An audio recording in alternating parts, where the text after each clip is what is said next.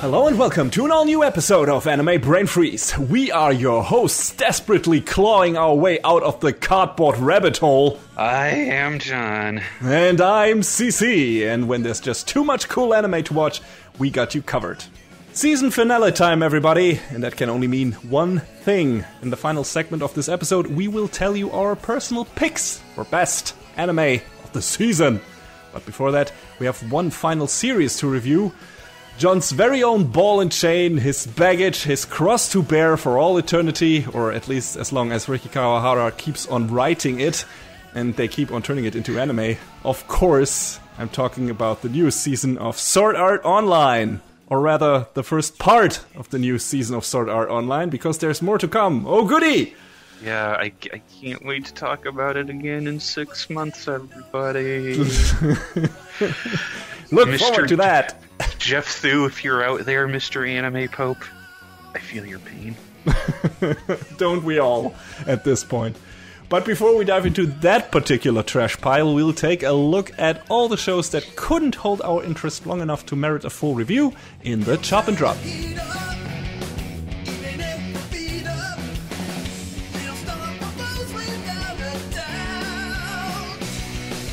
Alright, yeah, Chop and Drop. We checked out a bunch of shows in the sneak peek in winter, and not all of those shows made it into our final review selection, because we didn't stick with all of them, so we'll just quickly talk about why those didn't make it. And I think I'm going to start this time because I checked out a bunch more shows, or checked out and dropped a bunch more shows than John did. So yeah, first series is Wise, not really worth mentioning because I already said in the sneak peek that even though I'm always interested in smoldering train wrecks, this particular one we already got in an earlier season in the form of its prequel series, Handshakers. I still can't believe it's a sequel. You're saying that to me? I've read it, I've seen it, I still can't believe it. Neither could I, neither could anyone else. Like this fucking sneak sequel that nobody expected of a show nobody wanted a sequel to. But everyone was clamoring for. Yeah, totally. Wait. And boy, it really did look and feel like Handshakers all over again, and I didn't feel like subjecting myself to that all over again, to another iteration of that. So yeah, I dropped it like a hot potato. Yeah, pretty much that's my 2 cents on that. I also instantly noped out of Kimurikusa because shitty CG. Nothing will make it easier on me to drop a show with extreme prejudice. And same goes for the Magnificent Kotobuki that, as I've detailed in your review of it, I did not like their artistic choice when it came to integrating the CG into that show. If you can call it that. Yeah, I'm being nice. Okay, all right. For fair. a change. But yeah, it sounded, and story-wise, judging from your words on it, it sounded like I didn't miss too much there. Except for great dogfights. Yeah, I mean, the story was a fucking mess. There you go. Another one I think you also knocked out of was The Price of Smiles. Oh, yeah. Oh, jeez. I got like maybe 5, 6 episodes in thinking like, okay, when does it get interesting? Never? All right, bye. Because the whole conceit of it was, what was the princess's name? Yuki, I guess, and the other girl from the other military faction. That was supposed to be the conceit of the story, and in the first 5, 6 episodes, that never happens. And I'm like, you're pushing towards this plot point, and you're not getting there, and you're making me say I don't care. Mm. Yeah. I'm not surprised in general, like from the first episode on, the fluffy moe princess didn't really gel with the serious war setting they tried to establish in that show, at least not for me. And I didn't hear great things about where it went. So. Hey, did you know? War is bad. Yeah, well, thanks. I've watched enough Gundam to know. Also, I'm German, and we get that pounded into our little heads from the get-go, because, history. Rightfully so. So, yeah, But that thing couldn't hold my interest. I think I stayed for it not even as long as you, like for 2 episodes or something, and that was that. Yeah. So yeah, there you go. I talked about dogfights earlier, so let's get back to that. Girly Air Force. To my surprise, this was actually a show I stuck with for a while. Granted, AI fighter jets that have robot girl avatar bodies didn't sound really promising. Kind of bad harem show, maybe. But I like the main 2 characters, the AI Griffin and the boy she falls in love with, Kay, who is then recruited to help her overcome her problems with taking flight and all of that. Learning to live a proper life, a normal life, as a kind of human being. And in the beginning, the developing relationship between those 2 was pretty sweet and funny, and their first joint battle was like a real kick-ass moment. The dogfighting in the show was pretty great in general. I don't know if it was as good as Magnificent Kotobuki because I didn't watch that show, but it was nice. It was nice. And the mystery behind the attacking force of the Zai was interesting. Some of the side characters were neat. So I thought I'd actually, might see this one through. But then a couple of episodes in, the 2 other plain AIs that would become part of Griffin's unit enter the picture, and boy, never has a character made me hit the eject button so fast as did Eagle, who is like this stereotypical blonde, bubbly, loud, grating, giant-boobed American girl, kinda, that is constantly running around, yelling at the top of her lungs, has the IQ of a chestnut, and wants to fuck the guy who invented her and the other AIs. So yes, she basically wants to fuck her dad, and yeah, she has nothing worthwhile to contribute to the plot. She's only in the story for viewers who, like, I don't know, maybe want to imagine themselves fucking a mentally challenged person with an innocent childlike demeanor and big tits. And I'm sorry, but that is definitely not my fetish. And I couldn't tolerate her existence more than 2 episodes. So pass on that at that point, which is a shame because, like I said, the rest of the show had some potential. Like, I like what I saw in the beginning, but that girl ruined it for me. It was like, no, sorry. That show just got too pandering for me. So anyway, yeah. Bye-bye Girly Air Force. Also bye-bye Boogie Pop and others, which looked interesting with all the, mysteries it set up, but I was just not in the mood for like a complicated, convoluted mystery box at that point, or in this season, I guess. And maybe I harbored some resentment towards it because this is the show that kept Shingo Natsume from directing season 2 of One Punch Man. I don't know. So, not a fan. Or at least not interested enough to keep on watching. I mean, what I saw looked interesting, but I just didn't go back to it. That's fair. So what's another show that you checked out, John? And dropped? Another show I checked out was Magical Girl Spec Ops Asuka. Yeah, same for me. Ow, the edge. It cuts so deep. That is my 3-word review of Magical Girl Spec Ops Asuka. And, it's really unfortunate when your show has the acronyms MGS in it in that order because, it gives me hope. It gives me just a little bit of hope for this world. Now, this show is a dumpster fire. It was trying. I know I've said it before, and I'm going to keep saying it. It was so up its own ass with how edgy it wanted to be. It's like, oh, these girls have been on the battlefield, and you know what show did that better? A little show called Yuki Yuna is a Hero. That show is depressing as hell, but it makes you sort of see like the grim realities of the whole magical girl angle, because I sort of feel like it tackled the same subject matter in a better way than this did. And it had more interesting characters and a better setup where the characters were like in service of this spirit that was protecting the world, and they were at its beck and call. So it was better set up, more interesting, better character designs and animation. I was about to say Yuki Yuna probably has better production values as well. Yes. So don't watch Asuka, watch Yuki Yuna. Yeah. What's your next drop? Well, I also dropped Asuka because, I mean, in the beginning, I was like, yes, this is outrageous. This seems like maybe a really good bad show, as in so bad that it's funny. And I can't, the fucking fountains of blood in the first episode had me intrigued. It was like, hey, this could be fun to watch.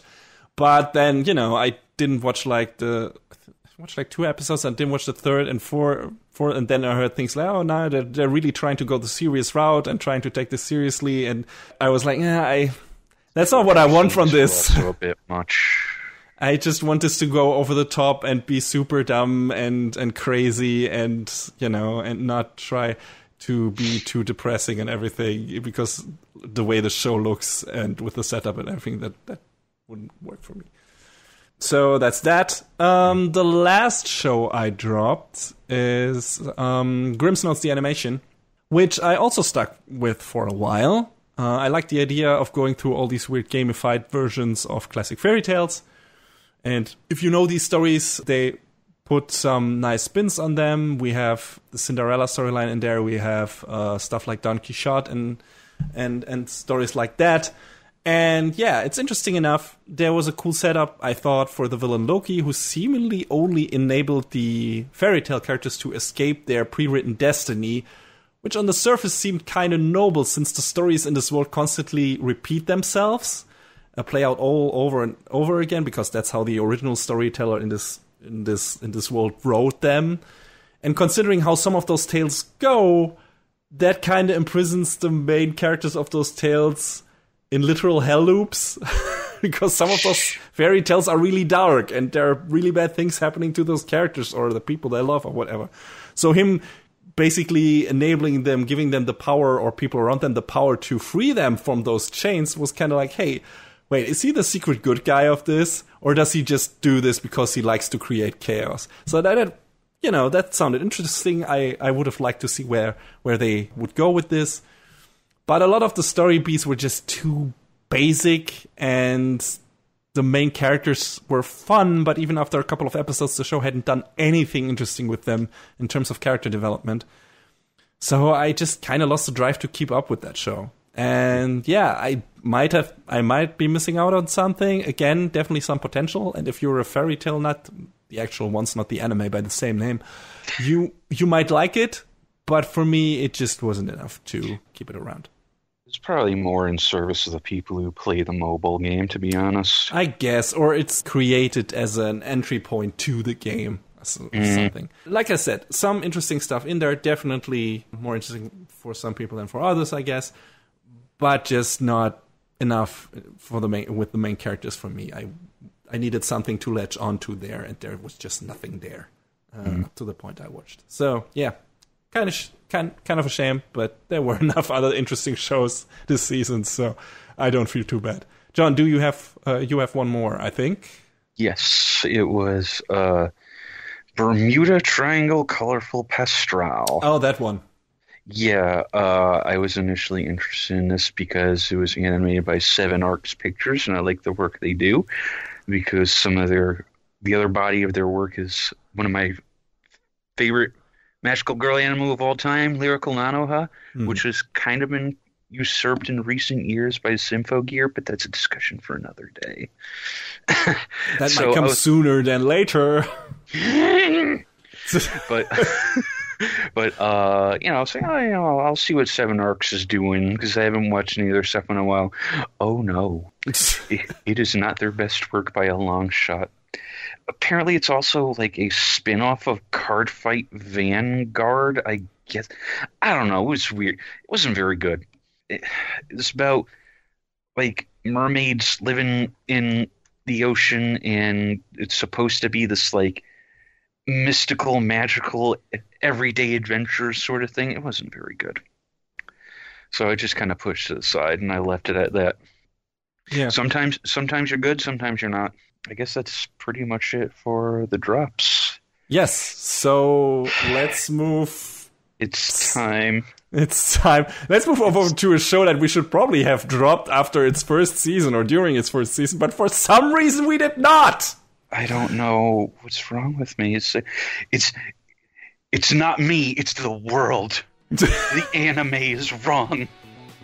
Anime was a mistake, and we will prove that to you in our next review.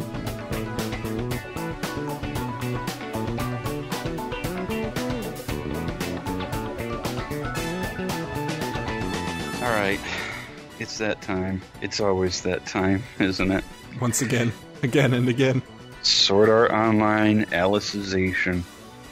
It is the third season of the show, and I have kind of resigned myself to this fate of I have to know what happens next, because I was saying this to a mutual friend of ours the other day. I want my distaste of Sword Art to be informed. I don't want to say, oh, Sword Art sucks. No, I want to know why it's bad. So, what is Alicization about? Good question, actually. A very good question, but I will do my best to line out the basic overview, and then we can just tear into it. Before I go ahead, do we give a shit about spoilers for this? No, I'd say this is a continued series review. I mean, you have talked about the basic setup for SAO in your review of the movie Ordinal Scale. So I think we got that covered. So I wasn't going to talk about that. I meant like for this series, this season in particular. Yeah.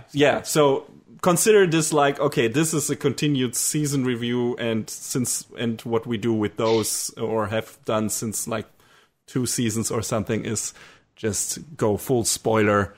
And if you want to know the basic setup of any given series, just go to the first review we did of that show where we don't spoil anything.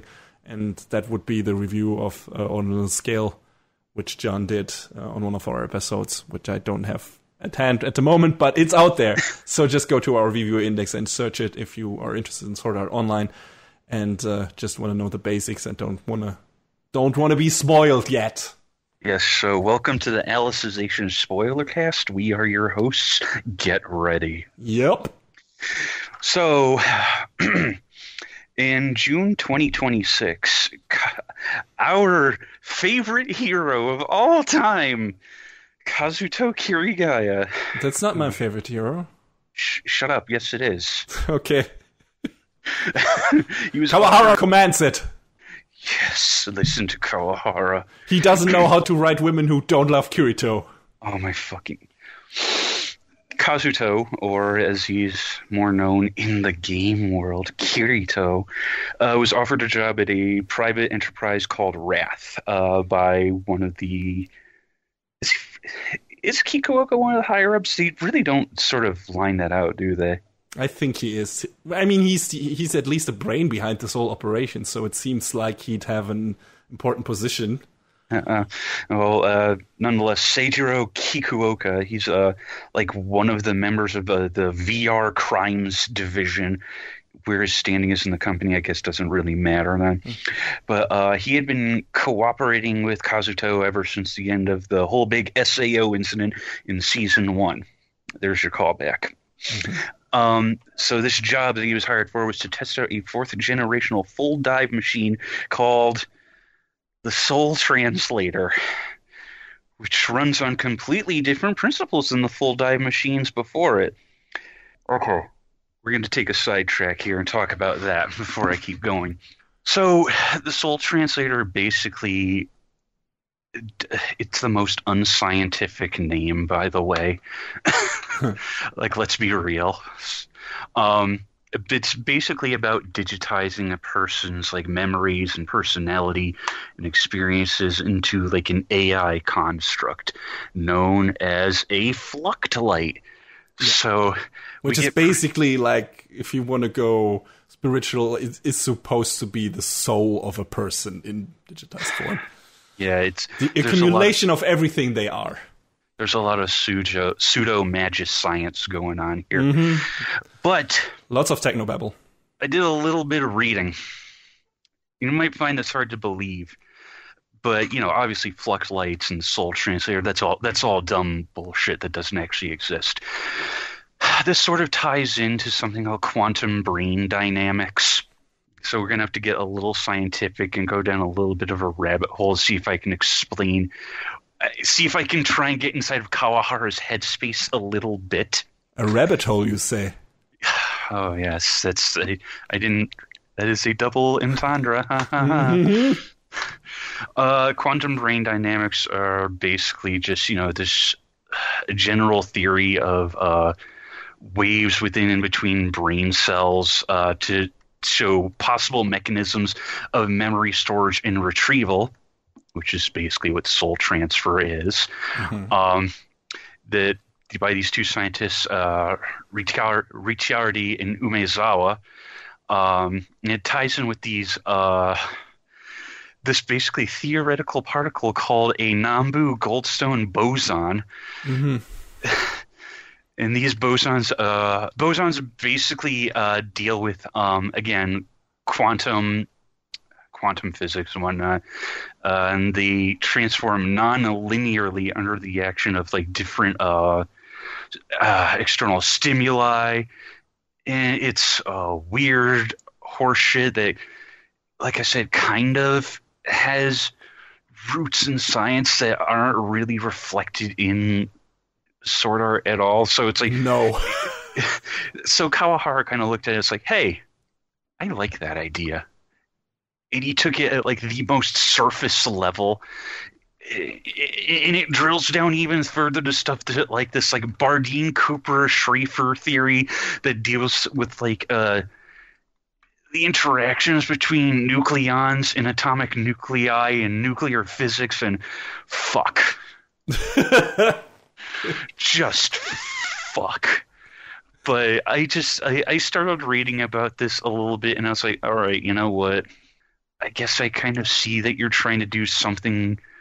Kawahara was definitely, with this one, he was definitely going out of his comfort zone. I feel like this is the most ambitious season of Sword Art yet, or the most ambitious story arc of Sword Art Online, and which really goes out of your standard, trapped in a video game setting, or let's say transported into a video game setting. I mean, Kirito gets basically still transported into a video game, but a much more complex world, which is more like a second life experience than anything else. I mean, before we go any further, I want to say that this is my firm opinion. I don't know if you'd call this a pro or a con, but I firmly believe this is the isekai story that Kawahara wanted to write from the beginning. He just had to build up to it with all of the previous bullshit. Possibly. I don't know. But it definitely feels more like classic isekai-ish. If you want to like put all the side stuff that happens on the side in brackets with, we got a few episodes that has the classic cast and everything, but those get tossed by the wayside pretty quickly. But everything that happens in what was it called? Underworld? Yes. Yeah, everything that happens in Underworld, in the world created by Wrath, is very isekai-ish. Very comparable to stuff like that time I got reincarnated as a slime, Overlord, and Shield Hero. A lot of the same mechanics, or well, not the same, but mechanics you would see in a JRPG and stuff like that. But still, it feels like a very complete world that is separated from the real world in a significant way. And the previous seasons of Sword Art Online didn't really feel like that. The first season maybe the most, because the characters had no way to escape to the outside world, and you didn't really see what happened to them in the outside world. But the following seasons all had like real world experiences for the character and development in the real world. They were switching constantly in between, and that doesn't happen in this season. And for many different reasons, this feels like a separate life for Kirito that he started living at some point, and then with the whole history for him there. It's not like he got suddenly thrust into this world. It's basically like he started his life over in this separate world, which is interesting, which is an interesting setup, I gotta admit. ReZero starting life over in a new world. So anyway, I've sidetracked us enough. So basically the job that Kikuoka gives to Kirito is to test out this new full dive tech. But when he comes out of the full dive at the end of the test, his memories of, being in this VR world, underworld, are blocked as a security measure. But, unknown to him, the company wasn't actually testing the machine itself, but creating a special type of AI for military use. Darn, how about that? Who would have seen that coming? Yeah, who would have guessed? So there's a whole lot of dumb BS with that there, where they had copied the soul of like a newborn baby into it as a template for creating new AI. It would be specialized. It would be nurtured in this specialized VR world where time flows 1,000 times faster in the real world due to flux light acceleration. Brath basically brought Kirito into the world with his memories restricted to test why the residents of Underworld were unable to break any of the world's laws, basically. So I guess, he was the control to see, if he would be able to go outside the bounds of the rules of the game. That comes into play, I feel, a bit more sooner rather than later, but, yes. Not only for him, but, for another character in the story, yes. One of the other main characters. He basically lived in this VR world for an accelerated 11 years, up until a point where his influence resulted in one of the residents, a girl named Alice. Also, sorry to interject here, but accelerated from an outside perspective. But to him, it felt like he was living that life in real time. That's true. I did not specify that. But yes, he meets two children in there, one named Yujio and another named Alice. Alice, by accident, breaks one of the rules of the taboo index by accidentally having her hand cross the border into the dark territory. Yeah, in a very dumb scene. Yeah, an exceptionally dumb scene, much like the rest of this season. Whoops, stumbled like an idiot. So, yeah. Alice is taken away by what's called the Integrity Knights, and we don't know what happens to her, because after that point, the experiment is quote unquote concluded, and Kirito comes back to the real world with all of his memories blocked, like we said. He is escorting his girlfriend Asuna home. And then he's attacked by one of the last remaining members of the Death Gun clan, Johnny Black. During their scuffle, Johnny Black, his real name Atsushi Kanamoto, manages to inject Kirito with the last syringe of the poison that was used during the Death Gun incident. I'm not even going to try and say the name of the drug, even though I have it written down here, which causes Kirito's heart to stop. And even though doctors were able to restart his heart, Kirito suffered massive brain damage due to the lack of oxygen, and thus he ended up in a coma. And then Kirito's body was secretly spirited away by the Japanese Self-Defense Force and brought to a secret base in the middle of the Pacific Ocean, where he was connected once again to one of the soul translators to treat his brain damage. He then woke up in the underworld, but with his memories of the real world still intact. And that's where we start. Holy shit. I want you to say something, anything, before we go on. Like, what's your takeaway from this setup? I mean, we could have gotten there faster, kinda. Yeah. It's just like, in the video game, best sword fighter, and you even fought in real life now in fucking Ordinal Skill. Like, the whole movie was about you getting physical prowess to actually be good in an actual physical battle in the real world, and then you can fend off a dude with a fucking syringe, and you even have your... He reaches behind his back for a sword that's not there. Yes. It's so dumb. It's so dumb. I am going to pose several questions to you moving forward, because I just had a whole bunch I wanted to write down. Some that I feel like I have the answers for internally. Others that I don't, and I just feel like posing to you. I might not either. First question. Why the fuck didn't he smack the syringe out of Johnny Black's hand instead of stabbing his knee? I don't fucking know.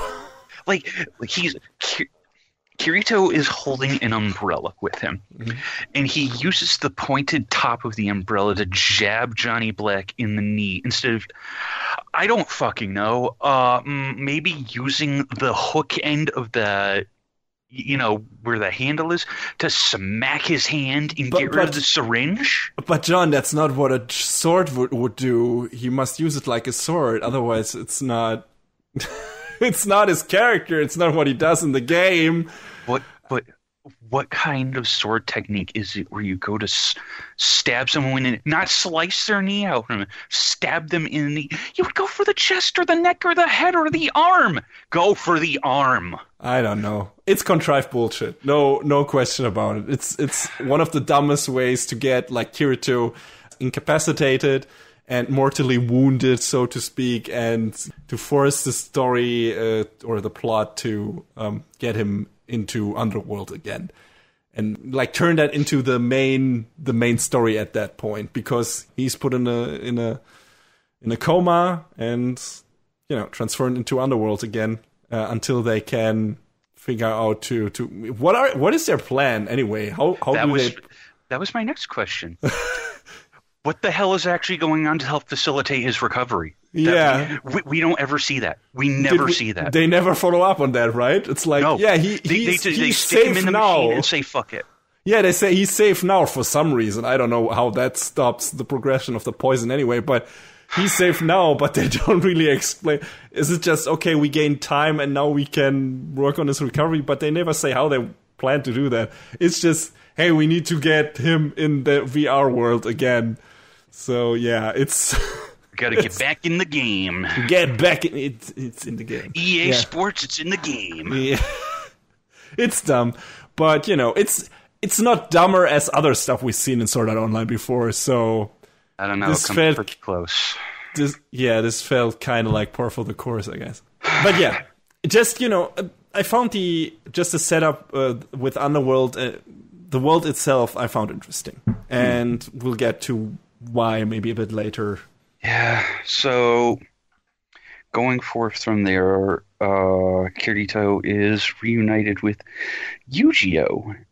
He's, very unassuming young man. He's tasked with having to chop down this demon tree that's sucking out the nutrients from the land all around it, but it's like this hundreds of years long task. It's basically his daily quest for the rest of his life. Also, they're both grown up now. They're basically both the age Kirito is when he is transferred to the world again, I guess.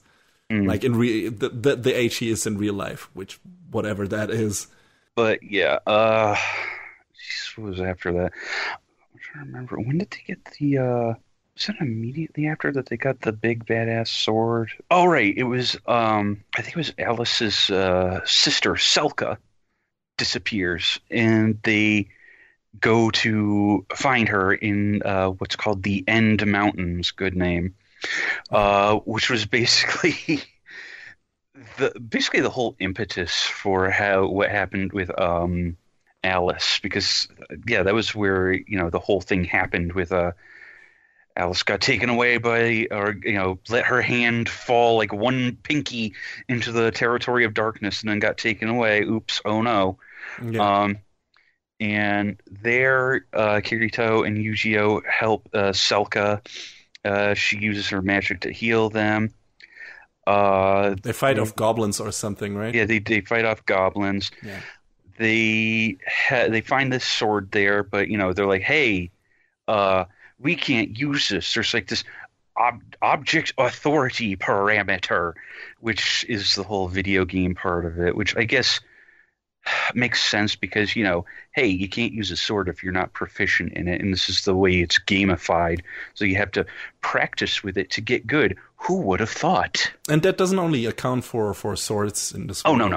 This accounts for a lot of items. Like basically every item has a level and an item level basically, and if your level is high enough, you can use it, even destroy it. If it's not, I don't even know how you overcome that, how you can level up yourself, I guess through training. Or, as we later see, use another item with the same item level against it, which leads to an interesting thing, but I guess we'll get to that later. Yeah. So they train with this sword, and they use it to fell the demon tree in one swift swipe. Yay! So at that moment, Yu-Gi-Oh and Kirito are allowed to select their next calling, and they decide to become, swordsmen, and they depart for Central City, where they'll train to become, actual sword wielders and find Alice and bring her back home. Everything's looking good.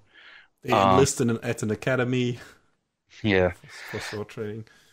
that we're just like diving into other subgenres, like the whole Battle Academy subgenre that was real big for several years. There's something for everyone in here. It's really like Kawahara just had like all of these ideas and was like, I'm gonna do them all at once. Asuna and Suguha try to go pay Kirito a visit at the hospital, but they find out that Kikuoka has secretly transported him onto the JSDF ocean facility, the Ocean Turtle, and Riko Kojiro, who was one of Kayaba Akihiko's assistants and like his former lover, because we have to bring Akihiko back into it every fucking time somehow. Of course. She gains permission to go aboard with this, and she basically sneaks Asuna aboard. She's disguised as this woman named Mayumi Reynolds. Oops, it wasn't this woman named Mayumi Reynolds all along. It was actually Asuna. How do you let that happen? How do you not do a background check and find out, oh, this person doesn't exist? There's other things like that happen with Asuna later on that I will also get to. She's not in this season for long, really. So it's there that Kikuoka explains to Asuna and Rinko about Kirito's brain damage and that they're using STL technology to restore it. And that and this is where he reveals that the main focus of Underworld is to create advanced AI. Even though the experiment has proved successful, they noted that by establishing the Church of Axiom inside Underworld, the AIs have managed to completely eliminate all kinds of transgressions, including murder, from their community, and that they needed someone with years of experience in VR MMORPGs. God, that abbreviation is stupid. Like Kirito, to interact with them to develop the AIs further. That is the big aim of Project Alicization. There's your title drop.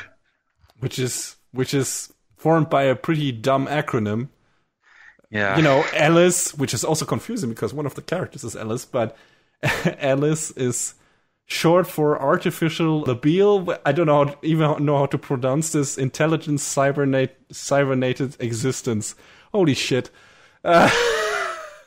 I had to look it up because I didn't remember. Yeah. I only had written down in my show notes, Alice is a dumb acronym. I didn't write down what it was an acronym for. I was like, okay, wait, let me look this up. Holy shit, yeah, it is a dumb acronym. So basically it's just this big adaptive AI system that they keep hammering into the ground, blah-de-blah-de-blah. Yeah, Kikuoka says that all of his actions since the development of the nerve gear were to this end. So they really sort of start painting Kikuoka in a really villainous light pretty early on. Yeah, he seems of questionable character. But then that completely gets tossed by the wayside for the rest of the season. So let's see if they go anywhere with that in the next part. Yeah, I mean, Asuna's like, I'll never forgive you, but I'm thankful for the days that I spent with Kirito and Aincrad. Fuck off. So it's been 2 years since Kirito, 2 years in the Underworld, sorry.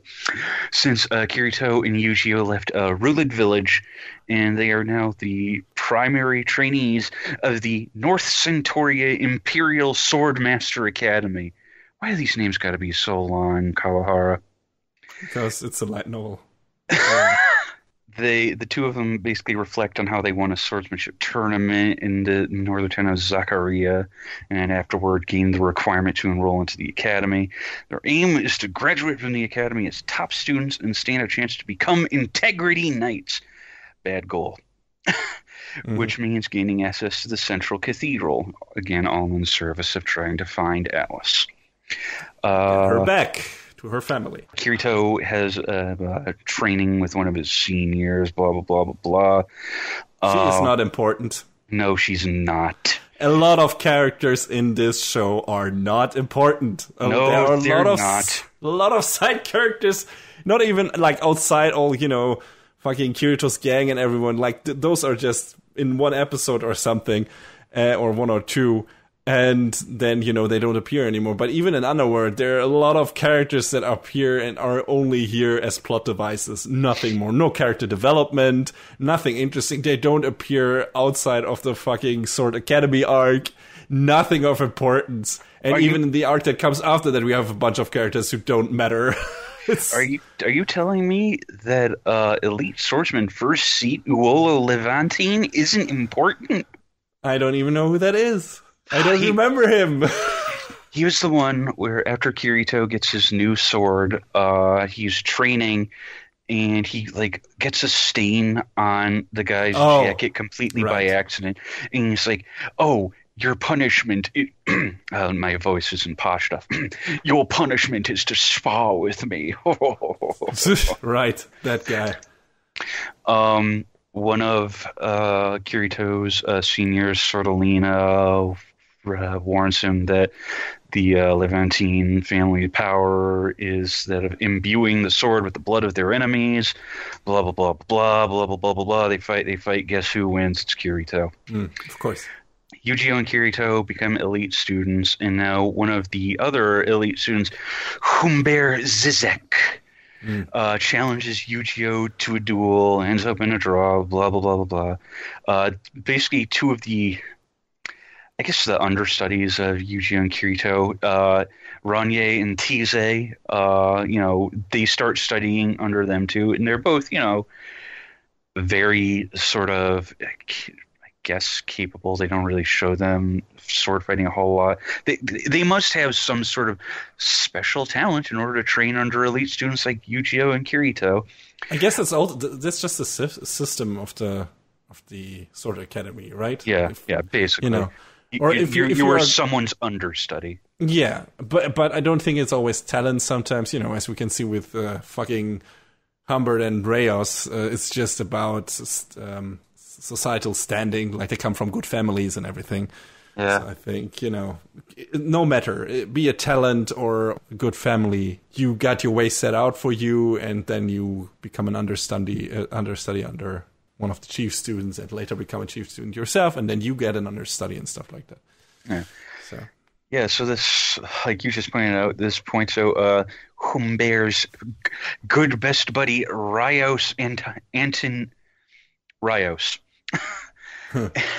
And oh boy, Humbert and Rios have it out for Yujiro and Kirito, and their big plan at getting back at Yujiro and Kirito is to kidnap Ronye and Tize.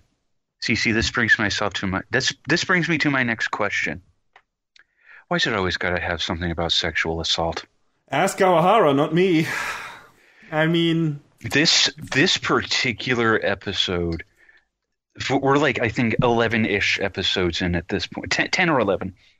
This particular one was the most uncomfortable it's ever been in the whole fucking series. It's the worst. It's the absolute worst. And it's handled so badly. It's like, okay, we had the incredibly dumb, shitty, uncomfortable moment in a fairy dance, where I forgot his name already, that captures Asuna in a cage.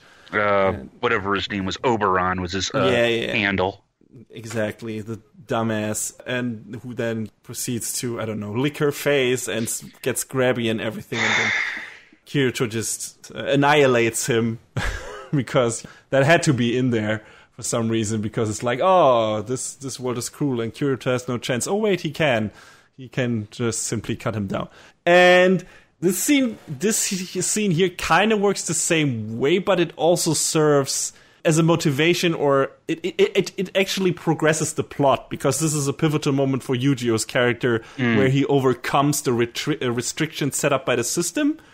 He basically, I don't know if he rewrites his own code or something like that, but it feels like that. Every time before, he was going against this what was it called, the Codex?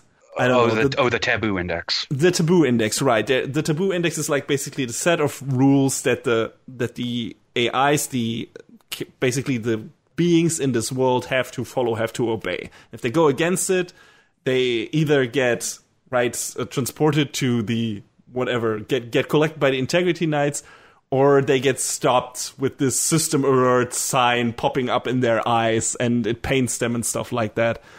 And in this scene, Yu-Gi-Oh goes beyond that, and his fucking eye explodes and everything. It's a harsh scene, but it's an important moment. It's not like in Fairy Dance, where that scene did not matter. That needed nothing in that happening in that scene had any plot merit whatsoever. That, no plot progression resulted from that. That was so unnecessary. This scene is also unnecessary in how it's pulled off, but it at least serves the purpose of showing you that people aside from Kirito are able to overcome the restrictions set by the system if their will is strong enough. And that becomes important again later with another character. And, at least in that way, this scene has some merit. The way it's executed? No. Holy shit! It's not that this is a fucking vile, repulsing scene where, like, two underage girls are fucking assaulted by these buffoons. It's also, this scene is weirdly funny, while it shouldn't be. Like, there's this scene where Humbert just throws away his fucking coat, twists around on his foot, and then jumps like a fucking, cartoon comic book villain onto the bed with openly stretched arms and a smile on his face, like, here I come! And I'm just sitting there and goes, what is going on? How tone deaf are you? What is happening here? Such a lack of respect for this fucking subject matter that's going on in this scene. I was so baffled and confused by what was happening. I was speechless. This was fucking crazy. I cannot believe they did this in the way they did. Like, I mean, holy shit. Kawahara out and said after the fact that he apologized to the actors for having to record this scene. Good. And then he also said, this is my next question. Why did you write something that you openly admit you were ashamed of or embarrassed about, Kawahara? I don't know. It's his go-to thing to make the main characters rage vomit and, overcome their mental barriers. They did that before several times when they did threaten Asuna with rape, but, also her getting struck down in Sword Art Season 1 that happened before and stuff like that. Girls putting in danger is one of the laziest plot devices, and Kawahara has done that several times because he probably has not a better idea how to progress his male characters. Sorry. I want to point out, Sword Art Online as a franchise is now 10 years old. When Kawahara started writing this, or when it started getting published, he was not a young man. He was 34. He is now 44 years old. So for him, if the excuse is something like, oh, it was young juvenile writing, man, you're 10 years older than I am. Almost 10 years older than me. I can tell you what you're writing is not a good look. No, not really. I mean, how old was he when he wrote this chapter of the story? I mean, I don't know when it was written, but, He even if, like, he probably was the age we are now when he wrote that, is my assumption. He started writing that when he was 34, maybe, third or fourth or fifth chapter, and I don't know, maybe even older. Maybe he was already in his 40s when he wrote that. And yeah, that's like, I mean, I think it's really good that he recognizes that those story beats suck. But here's the thing: is he going to act on that on his future works? Because everything he could be saying is just lip service. Yeah, I mean, I've heard some things that he's actually. I think he's currently writing. I don't know what it was called Sword Art Online Progression or something. Yeah, I'm not sure. I know progressive has been a thing. I don't know exactly. I think it's supposed to be like a soft reboot, but I'm not sure. Yeah, I think so. I think it's a soft reboot, at least of the first story arc, and I think he's already like making better writing choices there. So it seems he has at least grown a bit as an author, and I'm willing to give him the benefit of the doubt that he has recognized what the faults were in his other stories, especially when it comes to writing female characters. Like you have mentioned one of his statements. He has done several statements where it's like, yeah, I understand that people are unhappy with how I've written the female cast in this show, and I want to be better. I want to make that better. I'm willing to believe that he's gonna try to do that. I don't know if he'll be able to, and up to this point in the show, he is not there yet. No. Definitely not. Like every female character in this show, maybe Alice aside, is such a fucking either cliche or just a fucking plot device for our male characters to progress somewhere. Nothing else. Like nothing. And that is embarrassing. Yeah, it's like the fucking scene. What was that? I don't know at what point that happens, but there's a scene between Yujiro and Tise, I think, and she asks him to marry her or something. I don't even know if it was her or if it was the other girls. There you go. But it's like she thanks him for his chivalry and something, and it's like this hyper wish fulfillment garbage again.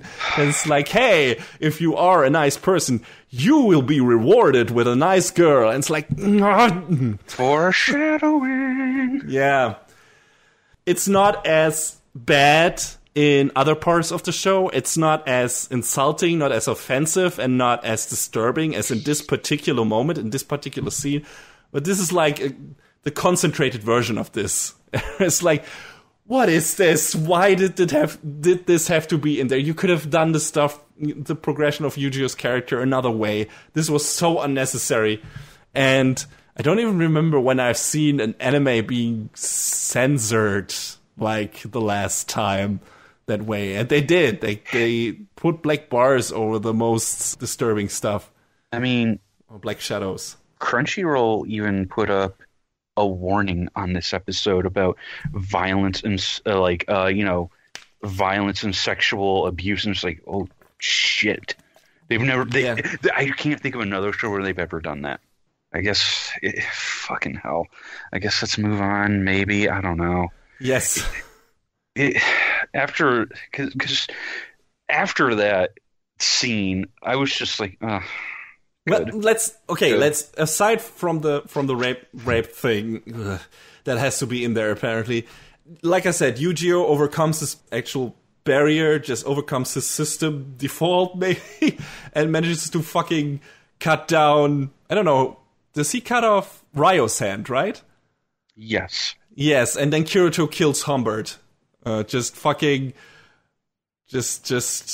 cuts off both arms of him. They duel, and of course Kirito just fucking whoops his ass and cuts off both of his arms, which is it's gross, but it's a kind of cool scene. I mean, he deserves it, but still, they didn't have to go to that length to make that character unsympathetic. He was an unsympathetic douche from the beginning, and I would have been down with Kirito cutting his arms off from the get-go. God, his death rattle, though, was like... It was so comical. It was just, the way this was set up, the way this was staged, the way this was presented, it was so fucking over the top, I could not take it seriously. Mm. It was super dark, it was gross, it was violent, but it was so Deadpool. It was just so it was so comic booky. Just from the scene where he jumps on the bed to that fucking ridiculous fight and his fucking grimaced face and everything. It was too comic booky for me. I could not take it seriously. But anyway, that happens. So naturally, that is not taken to, like, the other members of the academy are not too fond of that. And also, Yujiro breaking the taboo index, I guess, because killing is not okay, but rape is fine. And, you know, the rule set in this show, in this fucking world is not really consistent. Like, no, it's not. What are the other things that are completely outlawed by the taboo index? I think theft, or there was something else ridiculous. But apparently sexual assault is okay, because Humbert and Rios would have gotten away scot-free. They were totally fine. That they were not threatened by the taboo index in any way for doing what they did to the girls. It was all just fine. Yeah, they were doing it to other girls, too. So Rania and Tise weren't an isolated incident. There was another girl, I think, Frenika, I think her name was. They were fucking bothering, too. It's like, Jesus Christ. Yeah, I mean, the index was partially changed and rewritten by the main villain of the show, and she's a fucking sociopath, psychopath, whatever you want to call it. I don't know which is the more fitting term. So maybe that was her sense of humor. I don't know, but I kind of doubt it, because that doesn't also really match her intention either. But yeah, still, it's like, what? Why? This is not consistent at all. Yeah, again, I probably rather contribute this to shitty writing than to anything else. Yeah. But anyway, that happens. And then, of course, they get taken away by who else? Alice. Integrity Knight. Oh, Alice, right. Yeah, she's the Integrity Knight that takes them away. Yep. Shock faces on both guys. The boys get jailed in Central Cathedral, but Alice doesn't recognize either of them because reasons. Kirito and Yu-Gi-Oh! Break out from the prison, and Alice... That's interesting, by the way, how they break out. That's one of the things I really liked about the show, because this goes, like, again, into the RPG mechanics of it all. After that, they don't really dive into that anymore that much, at least in the whole item level thing anymore. Yeah. But that was the most interesting part up to that point, like how they made that work. Because basically, the chains they are chained to the wall with have the same item level, so they just smash them against each other, and those chains break each other because, you know, they have the same power level, I guess. And that was just interesting. This was just a little interesting tidbit of world building. It was like, this is how this works. That is interesting. I actually like to play an RPG that works that way. So good on you, SAO. You did something interesting that got me interested into an idea of yours. So there's that. Yeah, I mean, to see something positive in between. Yeah, and I mean, they don't really use it too much after that point, but it was neat while it lasted. Yes. So Yu-Gi-Oh! And Kirito, after escaping, faced off against one of the Integrity Knights, Eldrie. It turns out that Eldrie's sword is a divine weapon. Every sword in this fucking show. All the ones wielded by the Integrity Knights. They managed to jog Eldrie's memory of who he is, and it sort of starts to break the control that, like, the control that's over him. Spoilers: the Integrity Knights are brainwashed. Mm-hmm. Memories erased, and also that's why Alice didn't recognize Yu-Gi-Oh! And Kirito. Yes, so the boys make a break for it, where they get led towards this warp gate that takes them to this massive library, and it's basically the entirety of the cardinal system. And they meet, the head, the avatar of that system, aptly named Cardinal.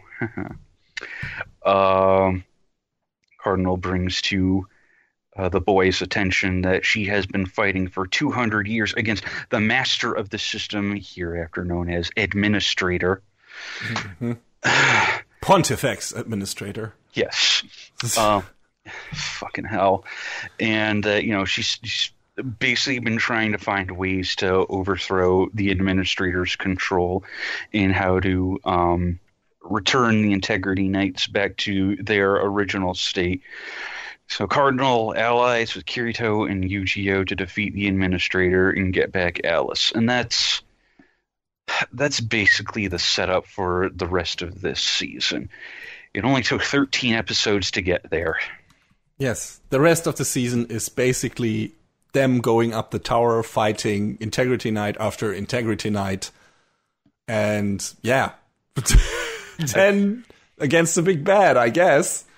Yeah, I mean, I feel like a lot of that in between stuff isn't too important up until they get to where Yu-Gi-Oh fights with what's his name, Berkuli? Yes.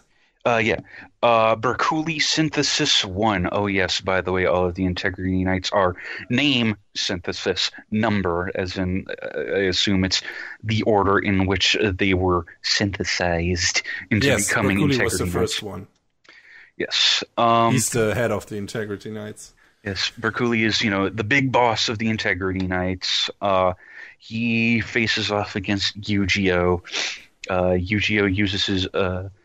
Oh, right. Cardinal imbues Kirito and Yu-Gi-Oh! With the knowledge to basically pull out their full strength with their weapons and their abilities and whatnot. And I think it's called like a memory release or something. Yeah.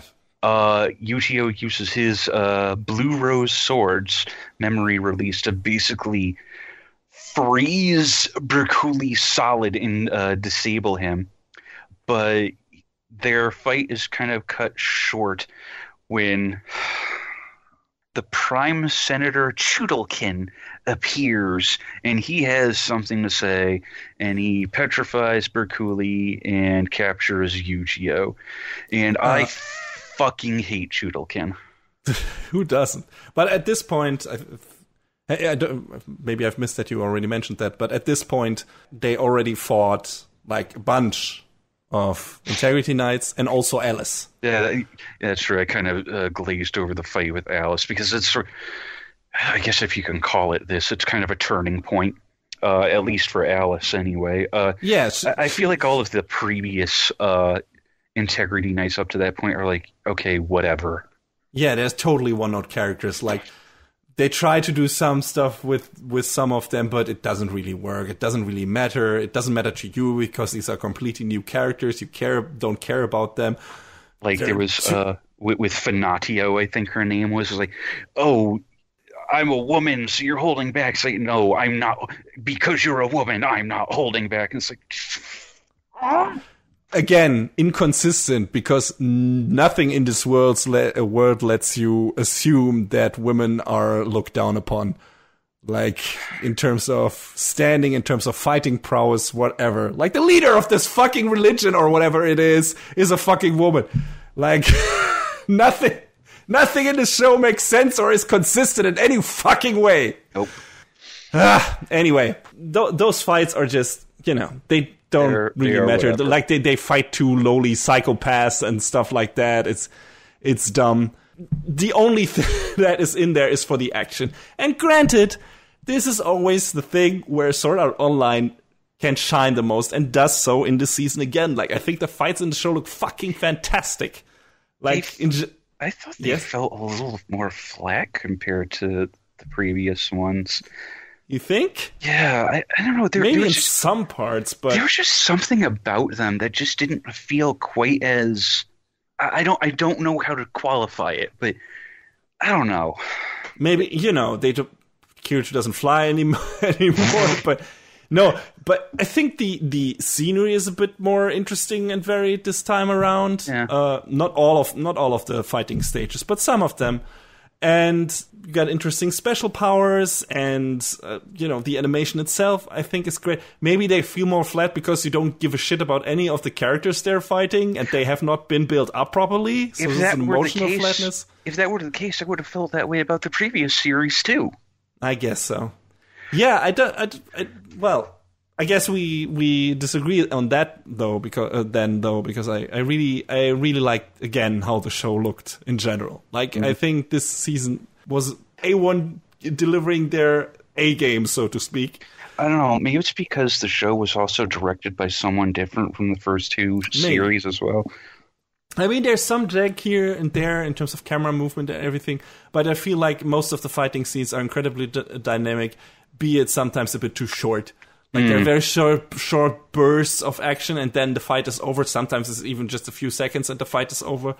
And it feels like, okay, you could have done more with that. And like I said, the characters they're fighting against, have not been built up properly, and it doesn't really matter. They're just roadblocks, and that's all they are.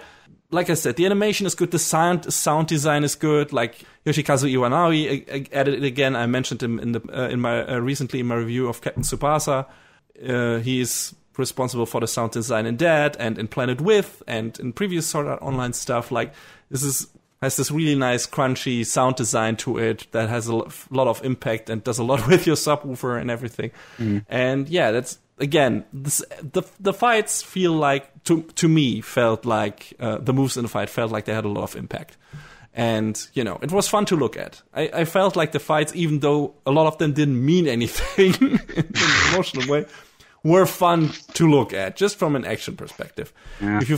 Maybe there were some flat. I didn't really notice it that much, but yeah, I thought this was a good looking show just in terms of animation. It was a very dynamic thing. A lot of interesting over the top facial animation and stuff like that was in there too, which I also appreciated just in terms of actual moving faces. And yeah, I thought this show looked cool. Yeah. So there's that, again, to balance all our seething hatred with some positivity here.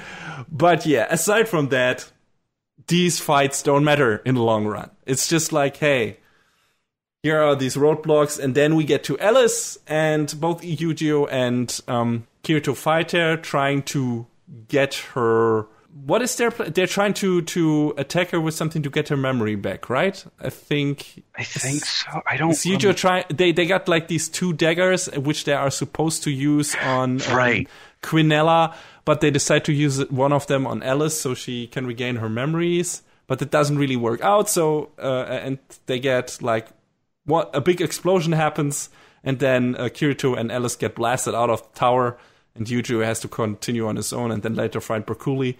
But yeah, then we got this, we got a few scenes with Kirito and Alice alone on the side of the building. Which is...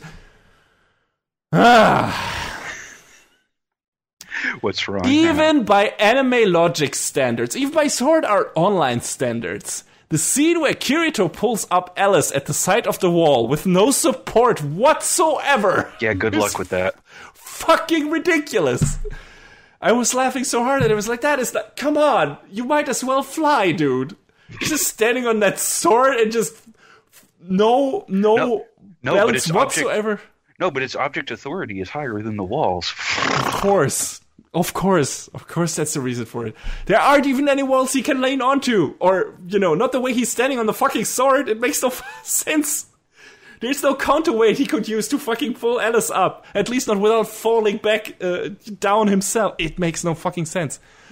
I mean, that marks the turning point where Alice sort of sees, hey, maybe what's going on here is wrong. And Kirito, sort of brings her up to speed and she says to him in so many words, if I find out you're lying, I'm gonna fuck you up. But she's willing to believe him. Not right from the get-go, he needs to do some work to get her to see his point of view, but then she's like, yeah, maybe the administrator is not as good of a person as I think her to be. Yeah. Yeah. So the groundwork is laid out here for what the final confrontation might be. However, John already alluded to it. Yu-Gi-Oh! Freezes Broccoli, but then Shudulkin appears, who is like this weird mix of, you got a lot of references to fucking Alice in Wonderland in the show already, but he's like basically a combination of Humpty Dumpty and the Red Queen. That's basically what he is. I don't know, the way he appears and disappears too gives you some Cheshire Cat vibes. Yeah, he's a mix of several characters from Alice in Wonderland. Cheshire Cat too, yeah, definitely. Like, at least those three characters are combined into that weird, creepy-ass... I don't know. So fucking cartoony. Yeah, he is...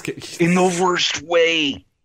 I mean, the voice actor is having fun with it, I guess. Good for him. Well, I mean, it's the same voice actor as Okuyasu, so... Yes, right. I didn't even recognize that. Yeah, but that is Okuyasu. Yes. And he knows how to ham it up. Yeah, and he's hamming it up. But again, doesn't really match with the rest of the things that are happening here because, kind of serious stuff. And he's like this fucking alien factor that is like over the top ridiculous. You can't take him seriously. He is creepy in a way, but he's also like dumb and funny. So it doesn't really work out. Every time he's on screen, it's like, what is this? And everything he does because he wants to fucking bang oh my god, Pontifex Quinella. And they hammer home in this message about, how love is, it's supposed to be this mutual feeling. It's not something that you earn. And then he says to Quinella, hey, if I off these guys, can I bone you? Yeah, sure. All right. And he's powered by his fucking libido to kill Yu-Gi-Oh, Alice, and Kirito. And it's like, it's like, shut up. Yeah. Shut up. Well, first, which was also a scene I wasn't too happy with, Kirito and Alice get back into the tower and ascend to the final level, and then suddenly Yuji appears before them as a fucking integrity knight, because why not? Because apparently he got swayed without much effort by Quinella/administrator to turn to her side, because she took advantage of his insecurities, whatever, and then offered him comfort. I don't know if they actually did the deed, but yeah, it definitely looked like like she was giving him a good time. Why? And I don't dislike Yu-Gi-Oh. I don't dislike him either. But why is he a fucking idiot? Yes. I mean, it should be obvious to him that all of the Integrity Knights are under some sort of control, and yet every step of the way, he's like, I won't forgive them. They're so evil and bad. And it's like, motherfucker, you let the same thing happen to you. Yeah. It's really dumb. And, the way she manipulates him and manages him to release his core protection and stuff like that, so that she can access his, or overwrite his memories and stuff like that, is like, you shouldn't be that insecure about yourself anymore, because you have progressed to a point where that is not really an issue anymore. So they basically just walk his character back to an earlier point of his development, so that it makes sense that, or it would make sense if he hadn't progressed to a point further than that, for Quinella to bewitch him. And that happens. I guess because he's still naive deep down, which doesn't really make sense in regards to what he has done in the story so far. So yeah, it was kind of irritating. I was like sitting there, why are you swayed by this? This should not be happening. Didn't make sense to me. So yeah, that's pretty dumb. And yeah, he becomes an Integrity Knight, and him and Kirito have a brief skirmish. And then, yeah, it seems like I think he freezes both of them, if I'm not mistaken. Like, Yuji freezes both Kirito and Alice. Yeah, I think so. Yeah, and just when it seems like, hey, Quinella has everything figured out, it turns out he actually has regained his consciousness because of a conversation, or the conversation with Kirito during the fight, or maybe only because their manly swords clashed with each other. The confrontation between them just felt like so quick and dirty and done. Yeah. Rushed, super rushed. When from what I heard and I've seen other people talk about, that scene is a lot more important, and there's a lot more detail about it in the light novel. There's a lot more inner monologuing, and it's just, it's much more in depth than it's not in the show. Which I was watching, I was like, okay, all right. So this felt this whole becoming an Integrity Knight and then immediately breaking the control felt like nothing. Yeah, it felt really rushed. If he got whisked away at the beginning, after the first fight in the tower, and then the rest of the story only happens with Kirito for a while, and then he suddenly appears.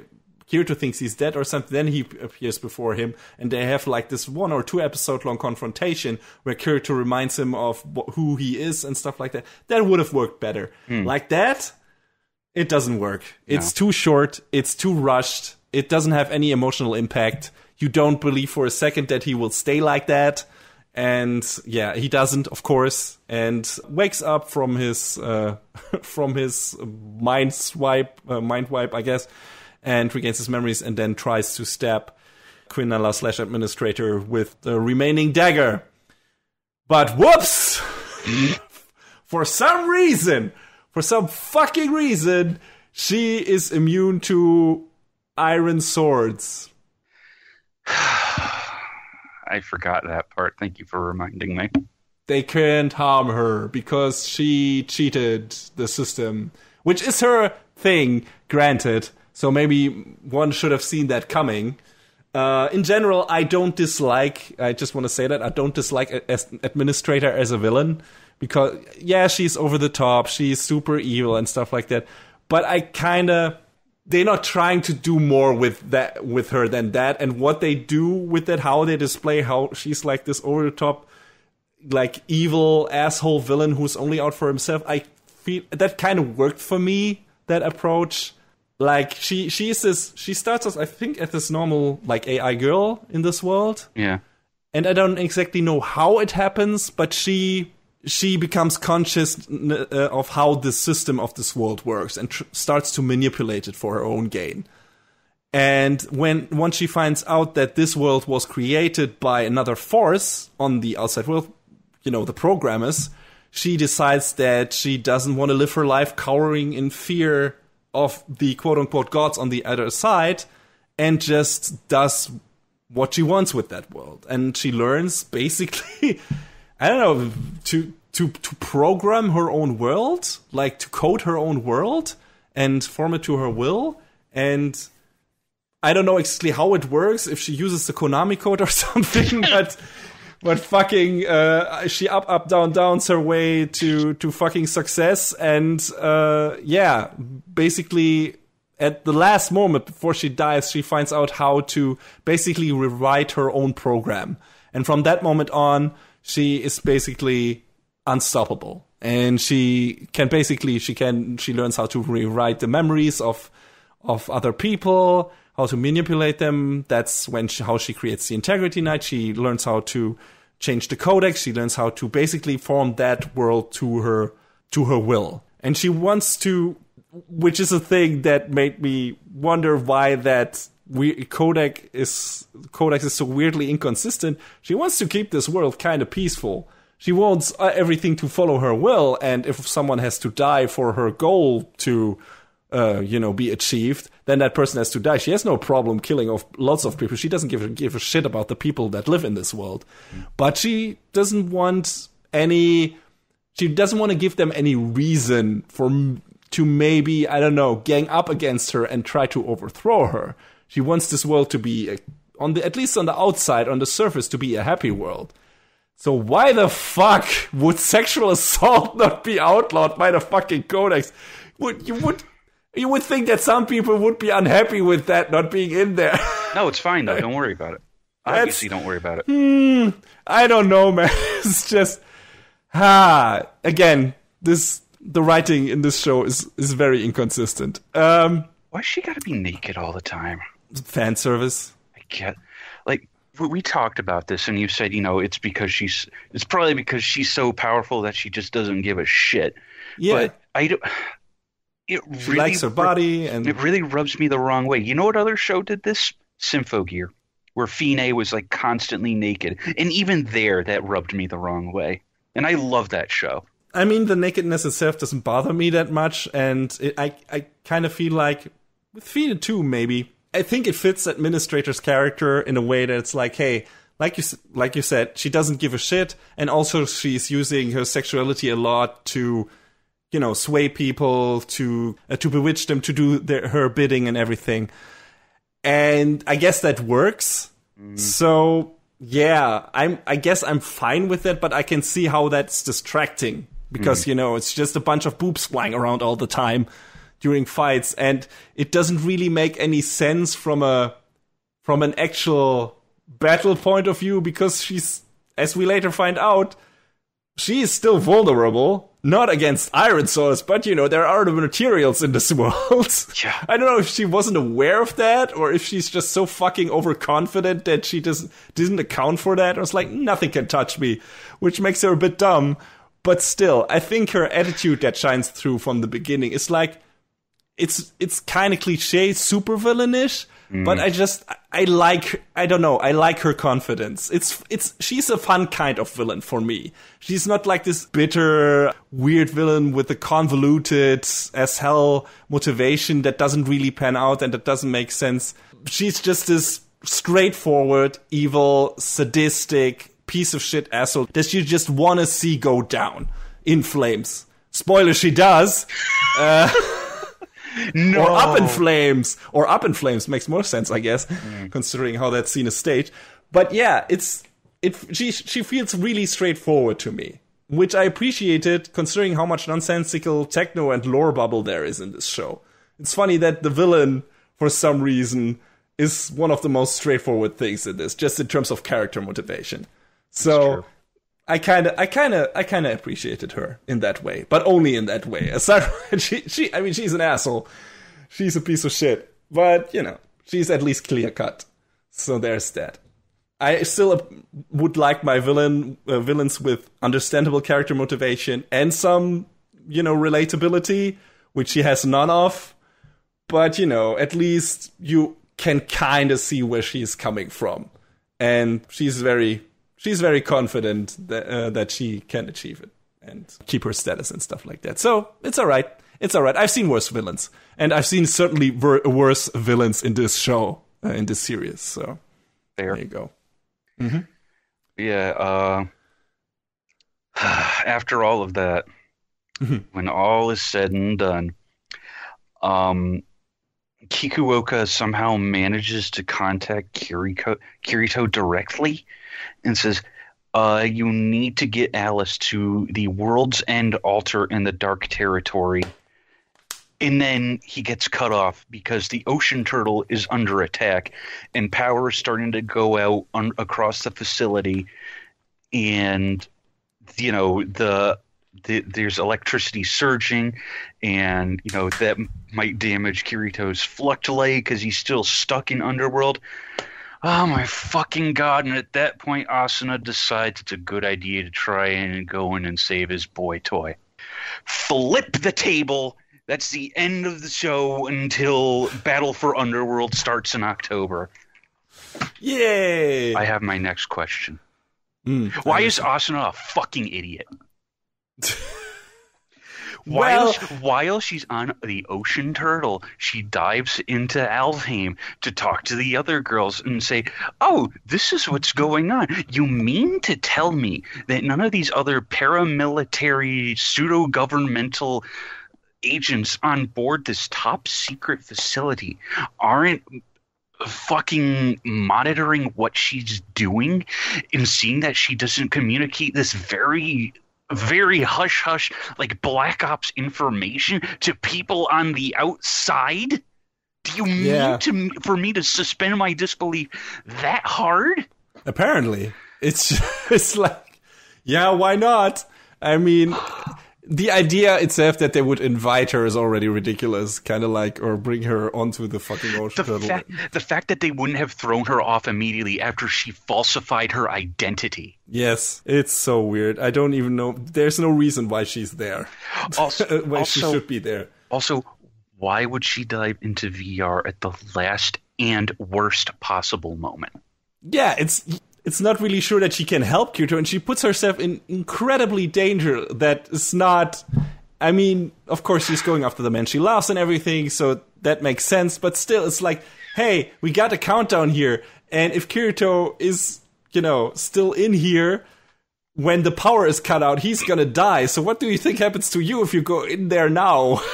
Just do that beforehand, but not when the time is literally running out. It's just... It's a bit too late. Hope for him to get out of there himself, or fucking don't. I mean, it's gonna work out. Of course, it's gonna work out, but it's a dumb choice. But I still want to go back a bit into into Underworld.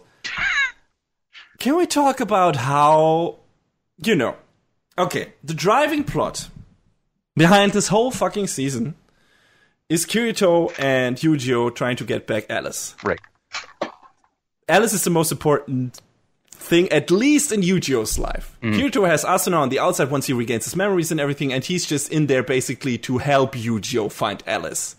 It's not really about him and Alice anymore, really. At least from a story perspective. We all know there is some Sword Art Online writing stuff, I'll get to that. But just on a basic level, this is Yu-Gi-Oh's story, kinda. Right? Yu-Gi-Oh and Alice story. So, my question to you is, why is there no fucking interaction between Yu-Gi-Oh and Alice in the final chapter of this story? Like, there's no relevant conversation between, no interaction between, there is no real goodbye between them. You know, at the end, okay, we went full spoilers. Yu-Gi-Oh, of course, dies. Of course. Yuji's fate is fucking predictable, not only from the OPs, but yes, he had to die 3 times, actually. What the fuck?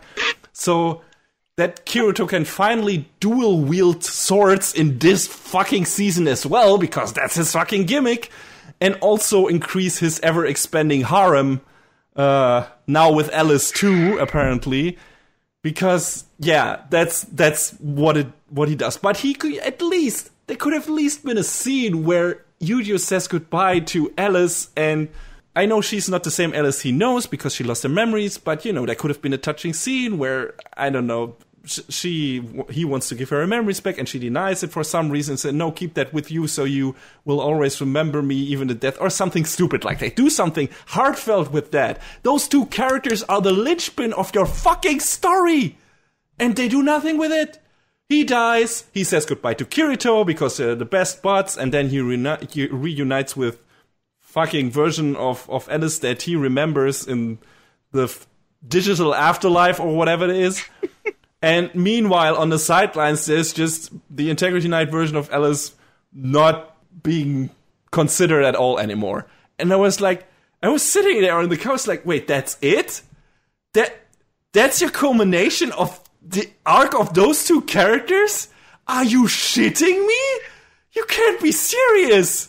I was waiting for at least one emotional moment, like one genuine emotional moment between those 2 characters, a prolonged one at the ending, and I knew Yu-Gi-Oh would be dying, and I was so sure the final scene would be between not fucking Kirito and another person for once, but between at least the 3 of them for some reason. But no, we don't get that. I don't understand it, John. I don't understand why. Please explain it to me. How the fuck is that an oversight? Just no. How do you fucking leave out how do you not finish up your most important character arc in this story? What's happening? I don't understand. Well, you see, it has to all be about your overpowered self-insert main character. I guess. Do you know what's funny? This ties into my last question. Was Alice really worth saving? Yeah, what's the whole story worth it? Basically. Well, I mean, it's got them to destroy admin, so there's that. Yeah, but then now Underworld is way worse off than it was before, because obviously the next plot beat is we have to go into the dark territory and kill everyone there because fucking reasons. Yeah, I mean, that's the question, right? This world was under a systematic, despotic control by a tyrant who just used different methods than brute force. So it is good that she is gone. The question is, what is the result from that? Is it more death and destruction, or will Kirito and the rest of the gang be able to just destroy whatever is in the dark territory before that can swap over the rest of the land? And I guess we'll see in the next season. But just as a cap-off point for this season, and I mean, I guess we'll maybe see in the next season if they do more with Alice, but that specific story beat between her and Yu-Gi-Oh was, again, the setup for this whole fucking season. 24, 26, 25, 24. Something like that. 24 episodes was fucking Yu-Gi-Oh banding together with Kirito to get back his best friend. One of his best friends, Kirito being the other best friend. But 2 best friends banding together to get their other best friend back. and then you don't fucking give like the two characters who have the most important relationship in this fucking season a good closing out point of, I don't know, a moment of catharsis, a moment of payoff. Nope. Nothing? Nope.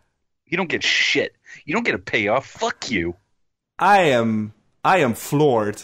That's my take. I don't know if this is the worst SAO has gotten writing wise, but it's definitely the most disappointing for me, because it's like I was waiting for something.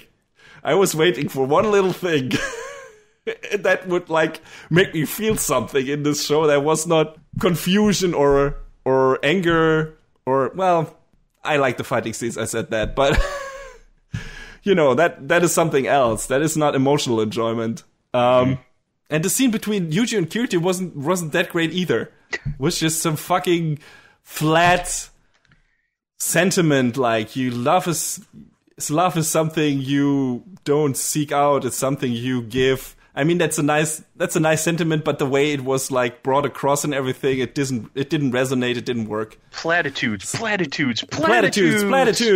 Yes, don't we love them? No, I cannot be. I still, just like you, trapped for eternity.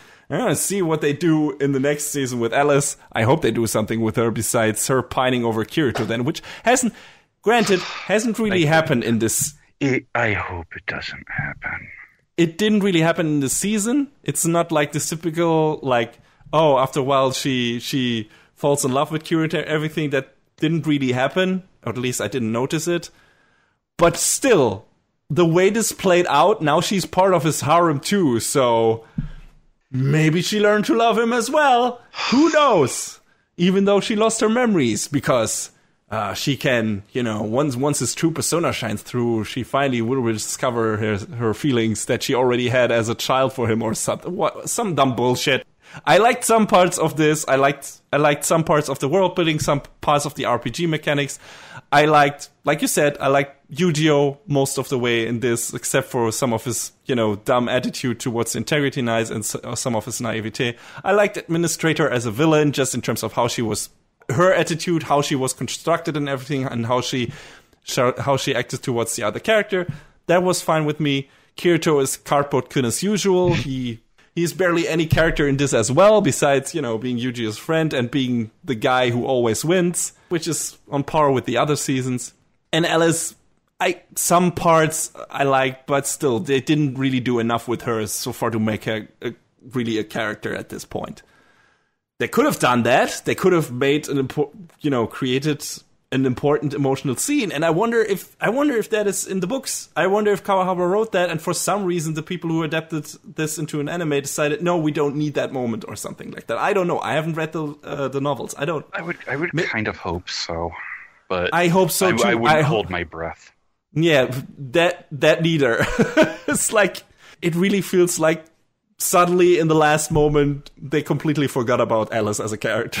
It's like, yeah, you should maybe insert her into that scene there, that important emotional goodbye. Nope, fuck it, I don't get it. There's a lot about the show I don't get. Like, small aside, maybe I shouldn't even mention it, but that's also a thing that bugged me.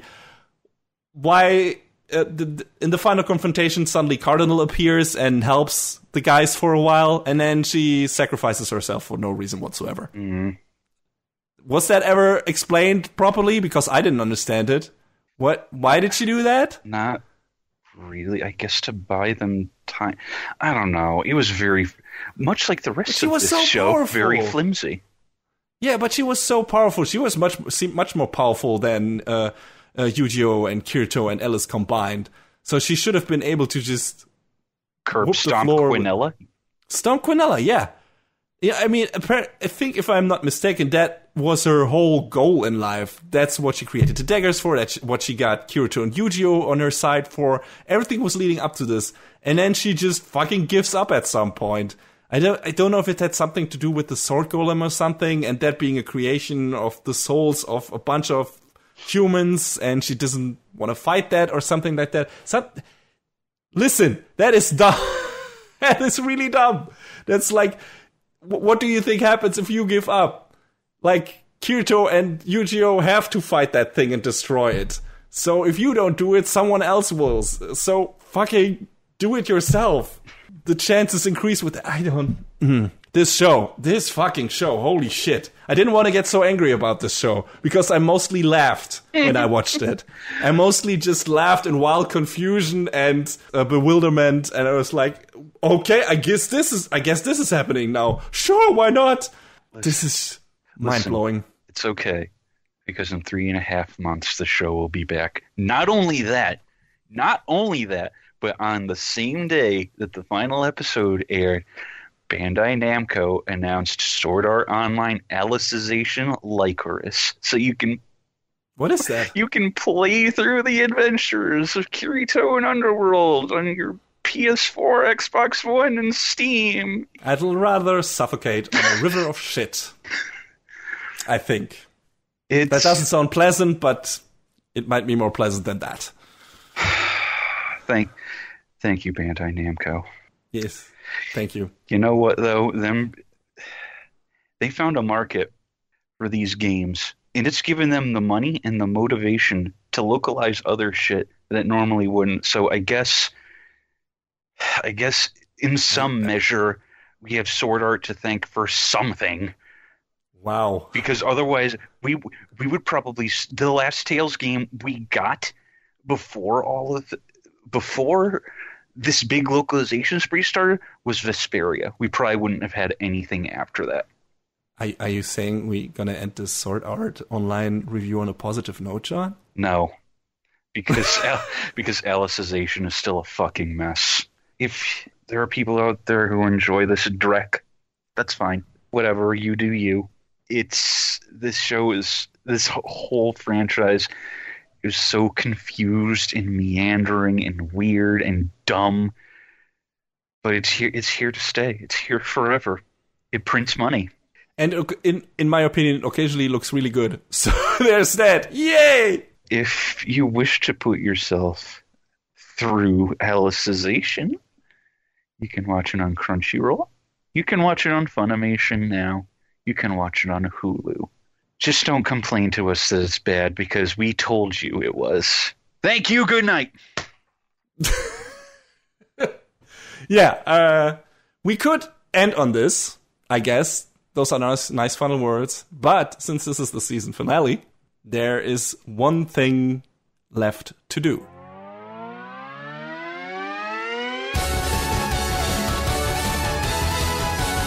Best of the season! So yeah, of course we have to choose the best anime of the season. Alright, I went first on the chop and drop. John, why don't you go first on best of the season? Well, I mean, there were so many great shows to choose from. I don't know how I could Mob Psycho 102. I'm so surprised. It's such an easy... Because, I mean... I didn't drop as much stuff during the season that we're currently talking about, so much as I dropped during the spring season, the shows that are currently airing. But across all of the shows that I actually finished, Index 3, no. Kotobuki, no. Sword Art, definitely no. Definitely most not no. Data Live, I mean, maybe it was at least enjoyable, and it was better. It was slightly better than I was hoping, but I mean, Mob Psycho really stands head and shoulders above all the rest of those shows, because several head and shoulders. Yes, I mean, because the continuation of the plots and the meaningful beats and character development we got out of it, everything about it was so good. And it's great. Watch Mob Psycho. Just do it. If you haven't done it, you've done yourself a disservice. So that is in no uncertain terms my pick. What is yours?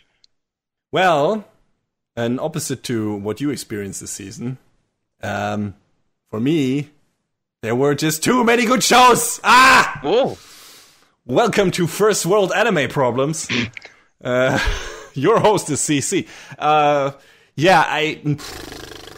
Man, This sucked. This was just, I mean, there are worse problems to have, I guess. But, man, yeah, I pretty much liked every show I reviewed this season except for Sword Art Online. Yeah, I like the emotional, rewarding, very personal story of My Roommate is a Cat. I love the over-the-top shonen sports action nonsense of Captain Tsubasa. On the other end of the spectrum of sports anime, I also really appreciated the more relaxed tone and focus on well-written character development of Run with the Wind. I dug the optimistic fantasy utopia of that time I got reincarnated as a slime. And I, of course, was completely captivated by the thrilling cat and mouse game of Promised Neverland. And any single one of these shows could have easily grabbed the top spot in any season not so jam-packed with good stuff. Or rather, any season that didn't have Mob Psycho 100 in it. Because, goddamn, what a show! What a season! Funny, intelligent, creative, emotional. And what can you say about the mind-bending presentation that has not already been said? It is a fucking feast for the eyes, for the ears, everything. From beginning to end, this is a masterpiece of a show. It's one of Bone's best. It deserves a place in the ranking of best anime of all time. And it most definitely deserves the title of best of the season on our little show. Most definitely. Yeah, like John said, if you haven't yet, go watch it. Don't miss out on this. You do yourself a disservice. But also, yeah, definitely check out all the other shows I mentioned in this segment. At least one of them will probably be to your liking as well. This season really had a lot of varied stuff to offer that I love to watch and would love to see more of. And in at least the case of Promised Neverland, I will. So yeah, good times. For me, more so than for John this season. I mean, I do plan on going back to watch Promised Neverland because I heard from so many people it's good, so I want to watch it. And it only gets better. I've heard so much good stuff about what happens in the manga currently, and everyone's like, I can't believe how good this is, what the fuck? So yeah, really looking forward to that one, but that also means that's coming back. Mob Psycho 100, I'm not sure about, maybe for another season, but not much more, if at all. So this definitely, it must be the best of this season, because it's so fucking good. But yeah, who knows? Maybe next season, this experience will be switched around again. As it tends to happen, maybe John has the better shows to talk about. I definitely have a couple that I'm not too fond of. I can already tell you that. Or at least one of them. Well, maybe two. We'll see. But yeah, we'll take a break until all the premieres from summer season have aired. So yeah, look forward to the sneak peek of those shows in our next episode in a couple of weeks. And of course, our first review for a series from spring this year. Until then, try not to get burnt to a crisp in the cruel summer sun, and see you guys next time. Stay hydrated.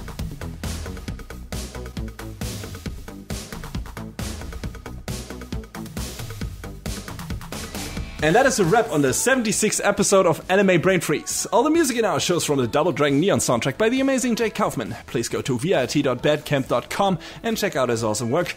Our show is available on most of the popular podcast services, but it's always worth visiting animebrainfreeze.com for our review index and some interesting articles linked in our episode release posts. Leave us comments and questions on YouTube, follow us on Twitter @AnyBrainFreeze, or send an email to animebrainfreeze@gmail.com. We would love to read your feedback. Thanks for tuning in, we hope you had a good time, and please join us again on our next episode. Macht's gut. Take care, everybody. Next time on Anime Brain Freeze. A classic 50-year-old tale reimagined. A story of two unlikely companions. And a quest to regain what is rightfully yours.